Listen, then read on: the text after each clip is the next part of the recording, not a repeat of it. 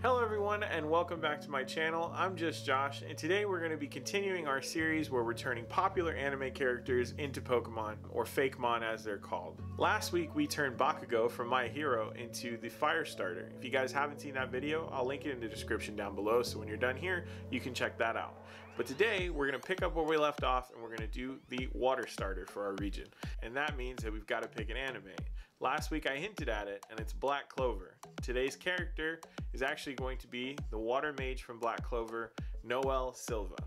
Had a lot of fun with this character and I can't wait to show you guys. So let's get started.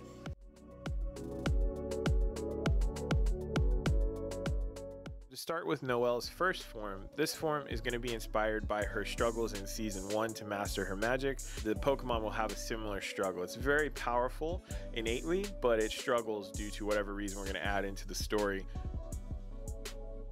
I also wanted to make sure the motif was aquatic because there are some elements from later on in the show that take effect. I wanted her inspiration actually to come from like mermaids and Portuguese man-o-war, like the jellyfish. She's kind of going to be a crazy character that's just cute, so you kind of overlook it sometimes, but is very destructive on accident if it loses control. The other thing is I added elements like a cloak to reference the cloak she gets from the Black Bulls when she joins them, and I wanted her to have, the little wizard aesthetic, so I gave her a seashell for a wand and added the seashell on her forehead to kind of simulate her bangs, and of course sort of like jellyfish tentacles for her ponytails on the sides of her head.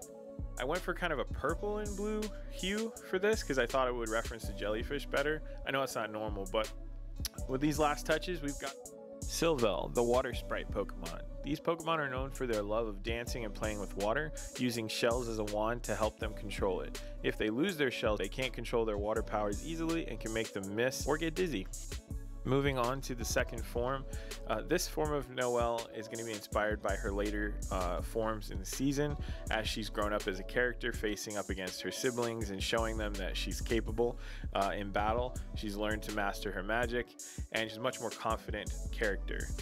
So I decided to kind of embrace this sort of elegance because she is a royal after all, and I kind of want to lean towards the similar traits of like Gardevoir, where she's like a beauty based Pokemon and something that could be used in pageants like in Pokemon the series and in the games. She's gotten a much stronger mastery of her abilities and doesn't get dizzy as often. There is still a risk of it though, but I do like the elements that we've added here, and I really wanted to make this Pokemon seem like it'd be reliable as opposed to the cute and kind of explosive first form. Just adding the final touches and that should be it. Wizzelia, the water wizard Pokemon. These Pokemon have learned to master their abilities and have become more confident and vibrant. They create dazzling displays of water while battling and dancing. They do well in Pokemon beauty pageants. Alright, and let's go ahead and wrap this up with the final evolution for Noelle. This form is going to be based on Noelle's newest ability, which is the Valkyrie armor. It's where she encases herself in armor made of water. It's inspired by her mother's old ability, and it's very much meant for maneuverability on the battlefield. So they consider it like, they call her the dancer. That's what they called her mother, the dancer of the battlefield. And so I wanted to kind of translate those elements into this Pokemon. So it would be a very fast moving, elegant, maneuverable Pokemon, but stylish at the same time. So it'd be a perfect fit for people who love Pokemon for aesthetics as well as for combat efficiency. I really enjoyed trying to incorporate those elements from the first couple forms into this one without going too literal and putting armor all over, making the water lance of course, and the crown. I did debate turning this into a water ice Pokemon, but I decided on water steel because her mother's old abilities used to be mercury based like her siblings. They control liquid metal, and so I thought that would be a good typing for her. So yeah, this is the final form. Valkyrie, the water dancer Pokemon. The most graceful of Pokemon, gliding across the field of battle. It can control water and liquid metal to create powerful attacks. Ancient northern tribes used to believe these Pokemon carried the souls of warriors away when they fell in battle. So what did you guys think of today's designs? If you liked them enough that you'd want to own them, just like last week, I went ahead and I made some cool streetwear inspired designs using today's characters. I'll put them on screen now. If you guys like the way they look and you'd like to pick some up, the link for those is down in the description below. And any purchases on the website really go to help my channel and to basically help me make more videos and make more content. So I'd be forever grateful. Thank you.